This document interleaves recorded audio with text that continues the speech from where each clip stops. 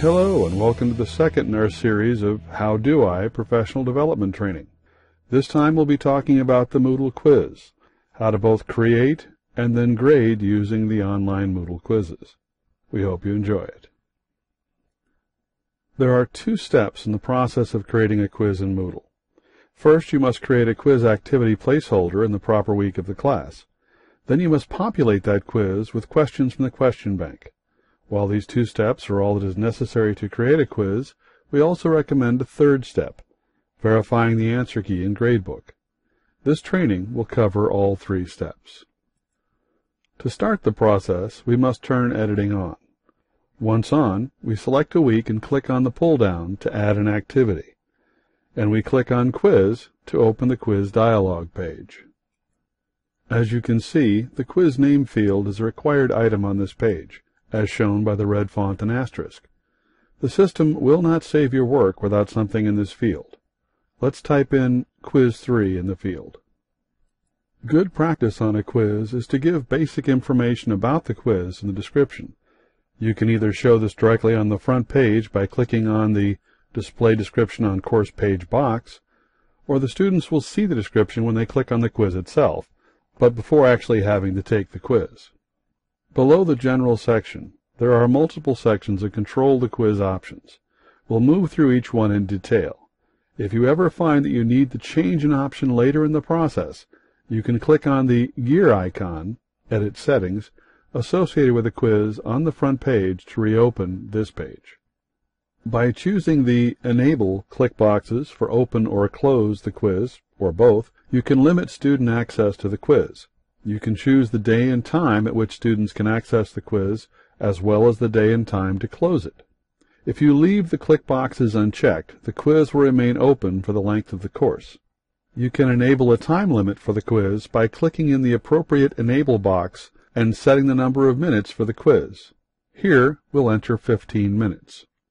There are three options available that the system can take when a student fails to submit the quiz prior to the deadline expiring. The default option is not the best. In the default option, if the students do not save their work prior to the time elapsing, all of their answers will be lost. The second option, which provides students with a grace period, does not increase the amount of time they have on the quiz, but it does add another layer of complexity. The best option is to choose Open attempts are submitted automatically. This ensures that all student answers, even those of students who are not able to complete the quiz on time, are saved and graded. This minimizes the amount of turbulence felt by the instructor due to online quizzes. Because we chose not to use a grace period, we do not need to add a length of time for that grace period. We also have three grading options available to us. If you chose to use grade categories, you can select which category you wish the quiz to fall into here. You can restrict the number of times a student can take the quiz under the Attempts Allowed option. If you only want to give the students a single attempt, then choose one. If you want them to try the quiz multiple times, in order to gain mastery for instance, you can select the number of times they can take the quiz or just leave it unlimited.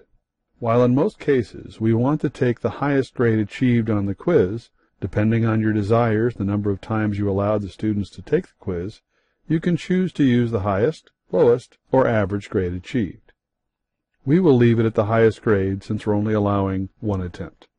The layout options include one advanced setting. In question order, the questions can be given in the order they were entered into the question bank, or you can choose to have them shuffled randomly. Some people believe that by giving the questions in the same order as the materials were covered in the textbook, the students will gain an advantage. Others believe that some form of scrambling is necessary to ensure that students have retained the material or to try to prevent cheating. We will choose Shuffle Randomly. The default layout is to have one question per page. Some instructors believe that this allows students to clearly move from one question to another, while others worry that students will be lost flipping from page to page. Depending on whether you're more concerned with scrolling or flipping, you can choose the number of questions presented in a given page to students. The advanced option is the navigation method. The default is free, allowing students to move backwards and forwards along the pages as they're answering questions. This is most often the best option. The other option, sequential, forces students to move linearly through the questions. They cannot move backwards to add an answer or change a prior answer. We'll leave the default setting. The question behavior options also include one advanced setting. Note, advanced settings are indicated by a green asterisk. The default option under Shuffle within the questions is Yes, and this is the best setting. It shuffles the potential responses without changing the question order.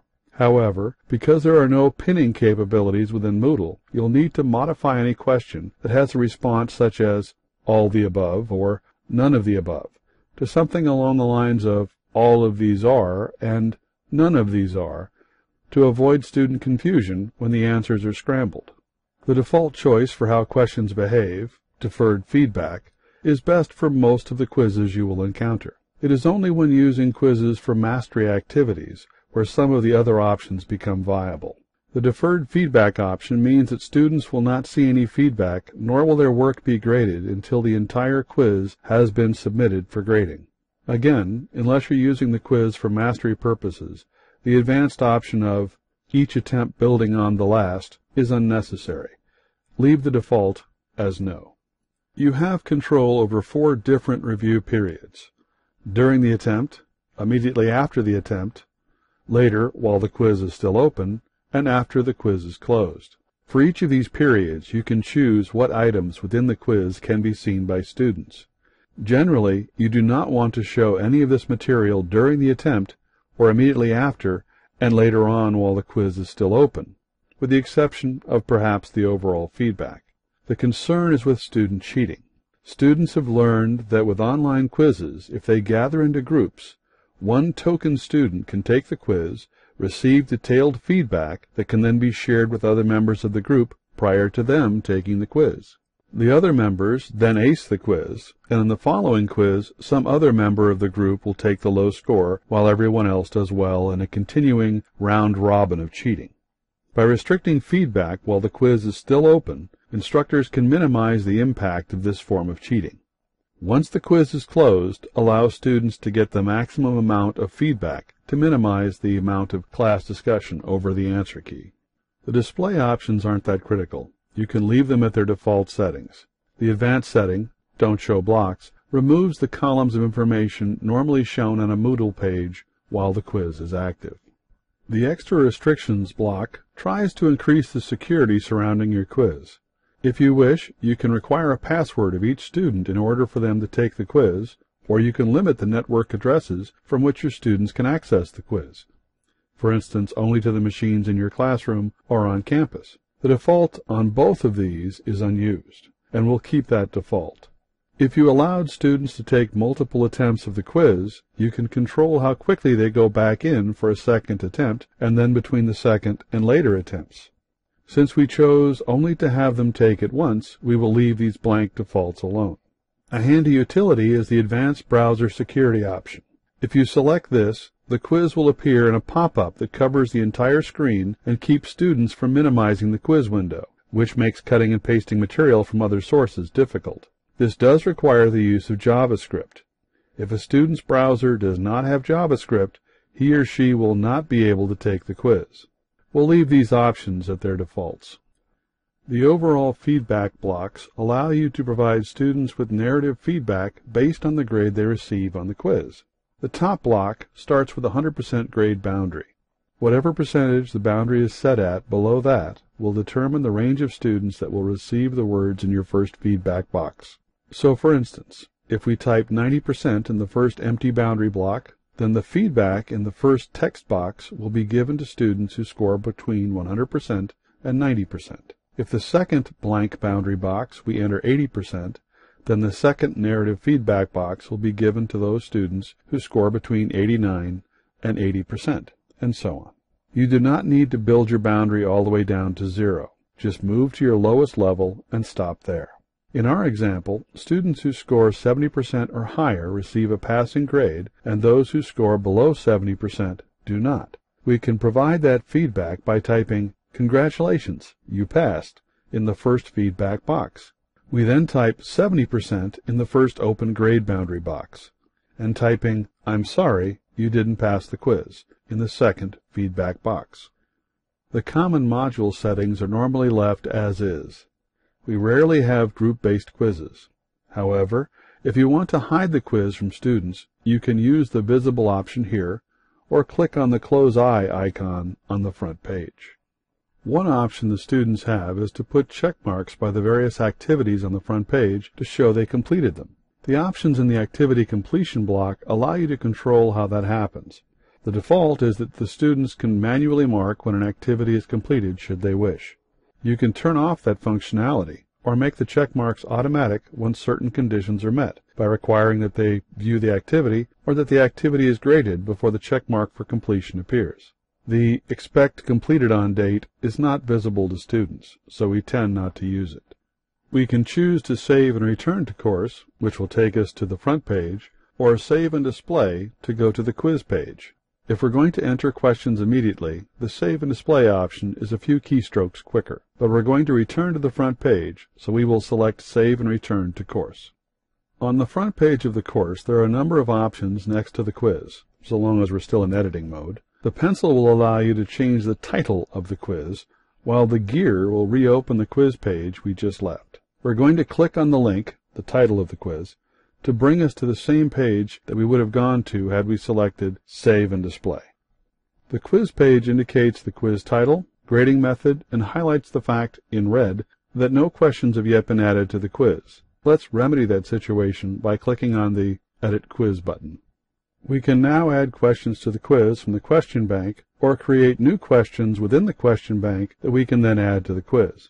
If no questions are shown, click on the Select a Category pull-down to see if any questions exist under any other category. When the pull-down is open, the available categories are shown. If any category has questions associated with it, the number of questions available will be shown in parentheses after the category title.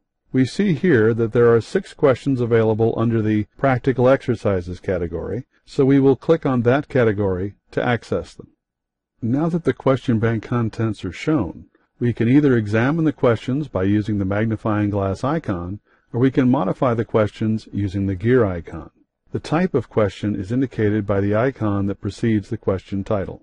At this point, we have a number of options. We can use the button to create a new question, choose existing questions to add directly to the quiz, or randomly select and add a number of these existing questions to our quiz. The Random Questions option helps prevent cheating by selecting different questions each time the quiz is assessed. You need to ensure that the questions are of approximately the same level of difficulty to be fair to all of the students.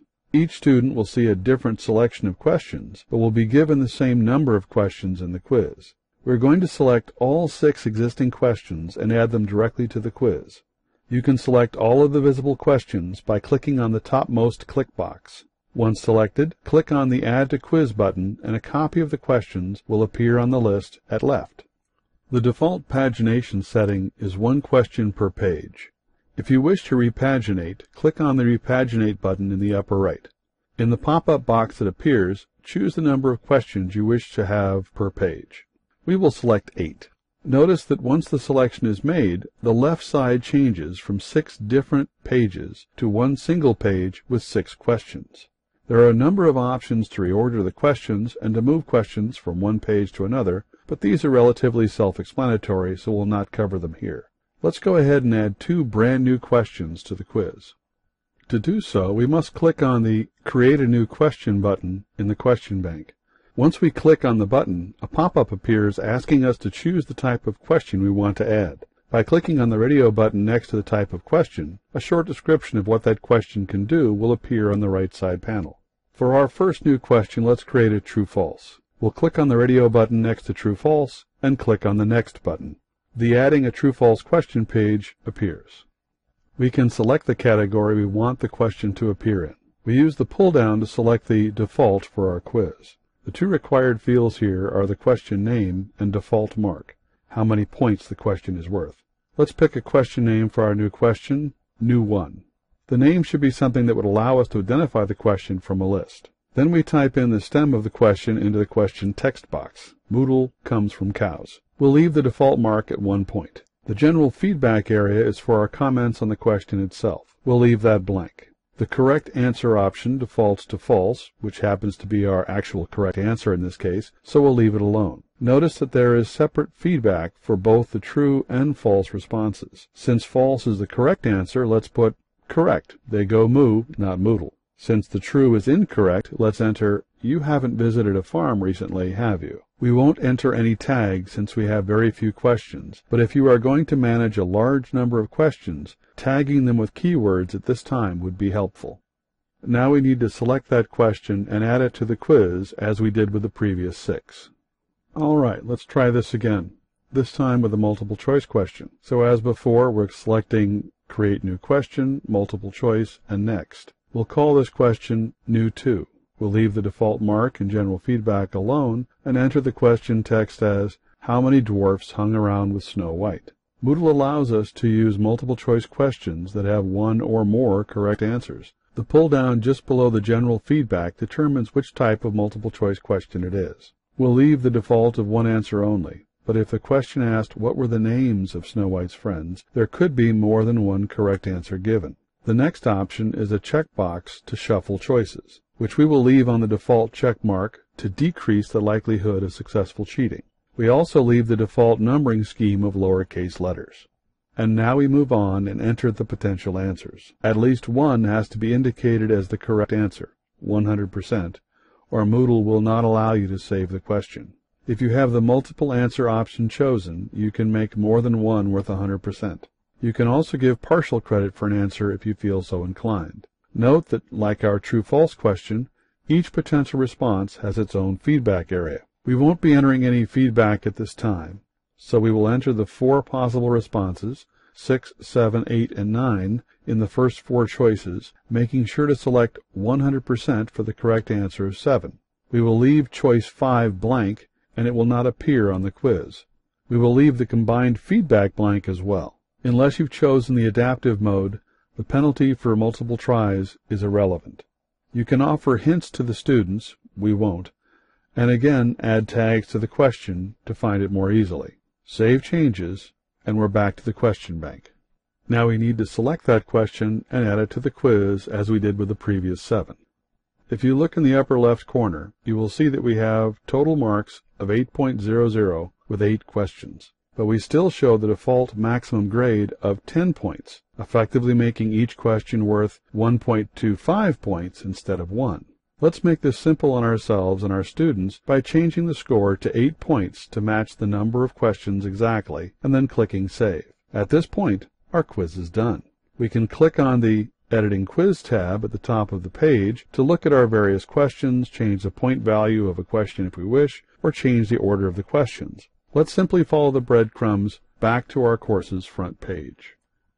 If we click on our quiz link on the front page, it takes us to the quiz page with the button Attempt Quiz Now. Let's click on the button and try out the quiz to perform a little Q&A on our answer key.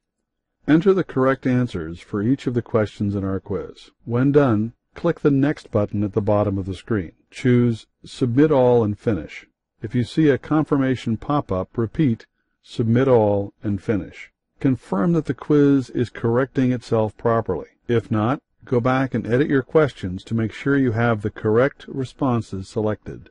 Click on the Course Administration link in the side column and click on Grades. You should see the quiz in the gradebook. Use the pull-down and select Simple View to confirm the total number of points available for the quiz. It should show a maximum grade of 8 points. If not, you need to go back to the quiz and edit the quiz settings. Remember, the default setting is 10 points. A quiz is graded as soon as the student submits it, and it will appear in the gradebook immediately after. When the student can see those results depends on what settings you made earlier. Once all of your students have taken the quiz, from the Grader Report view of the gradebook, click on the column header for the quiz. This will open up a downloadable grade report on the quiz itself. It shows each student, when they started and completed the quiz, their total time in the quiz, the grade, and a question-by-question listing of which questions they got right and which they got wrong. If you scroll down below the table, you will see overall averages in the class on a per-question basis, along with a histogram of the results. Well, that's it. You're ready to start using Moodle to quiz your on-ground and online students. You've seen how to create a quiz placeholder on the front page, how to add existing questions to your quiz from the question bank, as well as adding new questions to both. And finally, you learned how to QA your quiz and to see the results in the gradebook. Thank you for your time. We hope you found this useful, and we look forward to seeing you again in our next Moodle training.